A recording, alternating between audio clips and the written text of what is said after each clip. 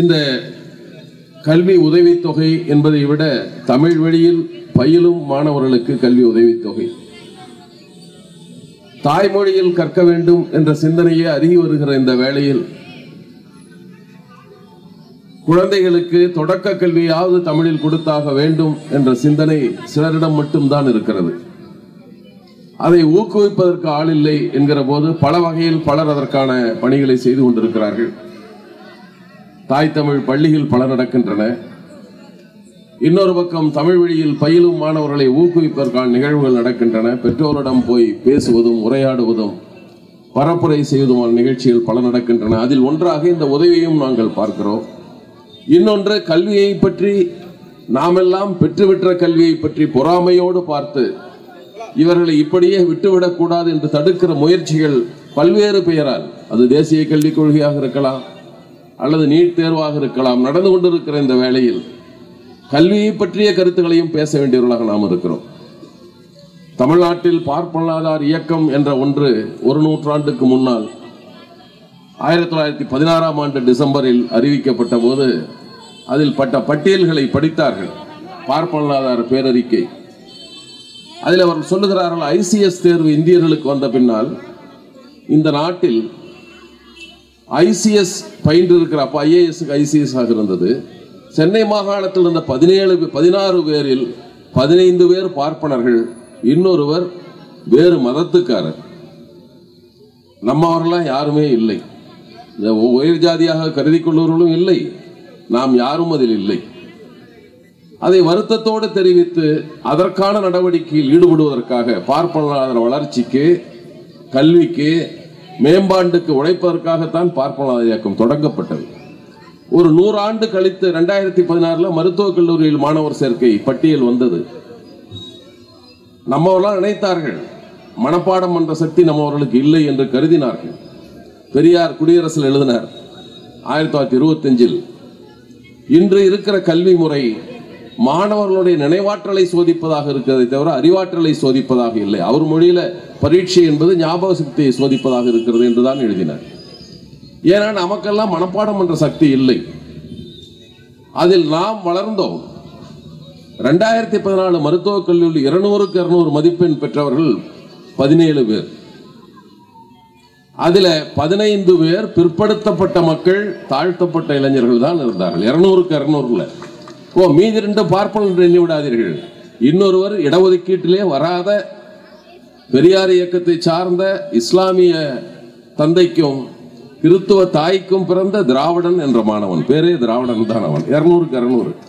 இன்னொருவனும் பார்ப்பனன் இல்லை, பார்ப்பன அல்லாத ஒரு உயர் ஜாதியை சார்ந்தவன். இப்போ 17க்கு 17 இடங்களும் நம்ம ஒரு வளர்ச்சியை நாம் பெற்றோம். மனப்பாடமா அதையும் பார்ப்போம்.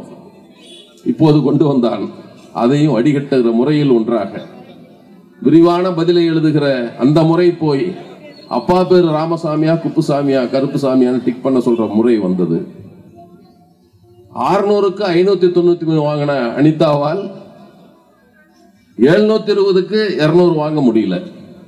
இன்றைக்கும் அனுமதி பெறுவர்கள் 720க்கு 300 வாங்குறவமா மருத்துவக் கல்லூரியில் சேருகிறார். 50 விழுக்காடு கூட இல்லை, அவர்கள் சேருகிறார்கள். இப்படிப்பட்ட ஒரு முறையை கொண்டும் தடுக்கிறான். தேசிய கல்விக் கொள்கை என்கிறான், குழந்தைகளுக்கு தேர்வு என்கிறான், பொது தேர்வு என்கிறான், நம்ம எல்லாம் உயர்த்த போவதாக சொல்லுகிறான். எங்களுக்கு வேண்டாம் என்பதுதான் நாங்கள் சொல்லுகிறோம். வேற நாட்டில், உங்க நாட்டில் வச்சுக்கோ இந்த முறையெல்லாம், எங்களுக்கெல்லாம் வேண்டாம். அவன் 2035 சொல்றான், நம்ம எல்லாம் இந்த கிராஸ் என்ரோல்மெண்ட் ரேஷியோ GR சொல்லுவான். 18 வயதிலிருந்து 23 வரை உயர்கல்வி நிலையங்கள் படிக்கிற மாணவர்களை வைத்து கணக்கு போடுவது. இப்போ 25 இருக்குது, நாங்கள் 50 உயர்த்த போறோம் 2035ங்கிறான். இப்பவே நாங்கள் 49 இருக்கிறோம். நீ எதுக்கு எங்களுக்கு, அது வடநாட்டில் உன் கல்வி கொள்கை எங்களுக்கு விதிவிலக்கு கொடுத்துரு, வேண்டாம், நாங்கள் அதை விட தாண்டி போயிடுவோம். அப்பெல்லாம் 65க்கு போயிடுவோம். எல்லாவற்றிலும் உயர்ந்து நிற்கிற, வளர்ந்து நிற்கிற அடித்தட்டு மக்களை நோக்கியே பணியாற்றிய திராவிடர் இயக்கம் இந்த நாட்டில் செய்திருக்கிற சாதனைகளை எல்லாம் மறைக்க பார்க்கிறார்களா, மறந்து விட்டார்களா தெரியாது. கல்வியில் பின்தங்கிய வடநாட்டுக்காரர்களுக்கு செய்கிற வேலையை செய்யுங்கள். அம்பேத்கர் அப்படித்தான் சொன்னார். கடைசி நாள் எழுதினார், மறைவதற்கும் ஓராண்டுக்கு முன்னால் எழுதினார். வட இந்தியர்கள் கல்வியில் பின்தங்கியவர்கள், தென்னிந்தியர்கள் முன்னேறியவர்கள். வட இந்தியர்கள் மூட நம்பிக்கைக்காரர்கள், தென்னிந்தியர்கள் பகுத்தறிவாதிகள். அவருடைய கலாச்சாரம் பழமையானது, இவருடைய புதுமையானது, ரெண்டு பேரும் சேர்ந்து இருக்க முடியாதுன்னு வேற சொல்லிட்டு போனார். ஒரே இந்தியா பேசிய அம்பேத்கர் இறுதி நாட்கள் எழுதிய நூல் அதுதான். அதைத்தான் இப்போதும் எண்ணி பார்க்கிறோம். எங்களுக்கான கல்விகளை நாங்கள் பார்த்துக் கொள்கிறோம். எங்களுக்கான நீங்க எந்த கல்லூரியில், கல்லூரி வேண்டாம், மருத்துவமனைக்கு போங்கள், மிக உயர்ந்த மருத்துவமனையில் போய் கேளுங்கள், புகழ்பெற்ற மருத்துவருடைய ஊரை கேளுங்கள். உங்களால் எண்ணி பார்க்க முடியாத ஊராக இருக்கும். எந்த படத்துல சுட்டி காட்ட முடியாத பேர், மேப்ல இருக்காது அந்த ஊர். அந்த ஊரில் இருந்து வந்தவன் பெரிய மருத்துவராக இருப்பான், உயர் அதிகாரியாக இருப்பான். அப்படிப்பட்ட நிலை எப்படி வந்தது என்றால் இங்கு வந்தது. அது நாங்கள் பார்த்துக் கொள்கிறோம். இன்னும் அதற்கு எதிராக இருப்பவர்களை முற்றுமுழுதாக தமிழகத்திலிருந்து ஒதுக்கிவிட்டு திராவிடர் இயக்கம் அந்த கல்வி பணிகளை, சமூக பணிகளை, வளர்ச்சி பணிகளை ஆற்றும் என்பதில் நம்பிக்கையோடு நாம் இருக்கிறோம். ஆனால் அதில் பலன் பெற்றவர்கள், அதனால் வளர்ந்தவர்கள் இப்போது அதற்கு தடையாக வருகிற இந்த சட்டங்களை, இப்படிப்பட்ட திட்டங்களுக்கு எதிரான குரலை எழுப்புவதில் அவன் எதிரி என்றால் வீதிக்கு ஒருவரை மட்டும்தான் கருதி கொள்வான். வீட்டில் இருப்பவர்கள் எங்களுக்கு ஆதரவானவர் என்று சொல்லுவார். ஆக நமக்கு எந்த சட்டத்துக்கு எதிரான கருத்தாக இருந்தாலும், தேசிய கல்விக் கொள்கையானாலும் குடியுரிமை திருத்த சட்டமாக இருந்தாலும், நாங்கள் எதிராக இருக்கிறோம் என்பதை ஏதேனும் ஒரு வகையில் நீங்கள் வெளிப்படுத்துங்கள். அது வீதியில் நின்றாக இருக்கலாம், கடிதம் எழுதி கூட இருக்கலாம், இன்று போல கையெழுத்து போட்டும் காட்டலாம். நம்முடைய எதிர்ப்பை எப்படியாவது காட்டி எங்களுக்கு உன் கொள்கை திட்டம் வேண்டாம் என்பதை சொல்வதுதான் இந்த நிகழ்ச்சியில். ஏன்னா நாம் கல்வியை பொறுத்தவரை நாம் பெற்றிருக்கிற முன்னேற்றம் நாங்களெல்லாம் சொல்லி எல்லாம் தெரிய வேண்டாம். ஆனால் மலர்ந்து கொண்டிருக்கிற 15 ஆண்டு அந்த மாமனிதன் மோடியான குஜராத் என்ன நிலையில் இருக்கு நமக்கு தெரியும்.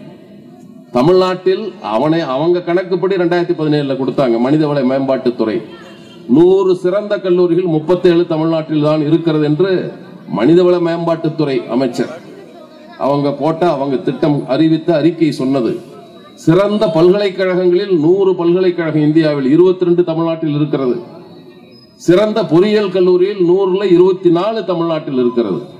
2 பல்கலைக்கழகம் 3 பொறியியல் கல்லூரியை வைத்திருக்கிற குஜராத்துக்காரர்கள் நமக்கு கல்வியை சொல்லித்தர வருகிறார்கள். நாம் புரிந்து கொள்வோம். நாம் எப்போதும் நாங்கள் உயர்ந்து நிற்பவர்கள். எங்களுக்கான அமைப்புகள், இயக்கங்கள், கட்சிகள் இந்த நாட்டில் இருக்கின்றன என்பதை உணர்ந்தவர்களாக நாம் இருக்கிறோம் என்பதை எப்படியாவது வெளிப்படுத்துங்கள். அப்போதுதான் நம் குழந்தைகளின் எதிர்காலம் பாதுகாக்கப்படும் என்று சொல்லி விடைபெறுகிறேன். நன்றி, வணக்கம். நமது யூடியூப் தளத்தில் உள்ள வீடியோக்கள் அனைத்தும் கிரியேட்டிவ் காமன் என்கிற விதிப்படி பதிவேற்றம் செய்யப்பட்டவை. இதை நீங்கள் தரவிறக்கம் செய்து உங்கள் தேவைக்கு பயன்படுத்திக் கொள்ளலாம். அதற்கு காப்புரிமை, அதாவது காப்பிரைட் தேவையில்லை. பாருங்கள், பகிருங்கள், பகுத்தறிவு ஒளியை பரவ செய்யுங்கள். நன்றி.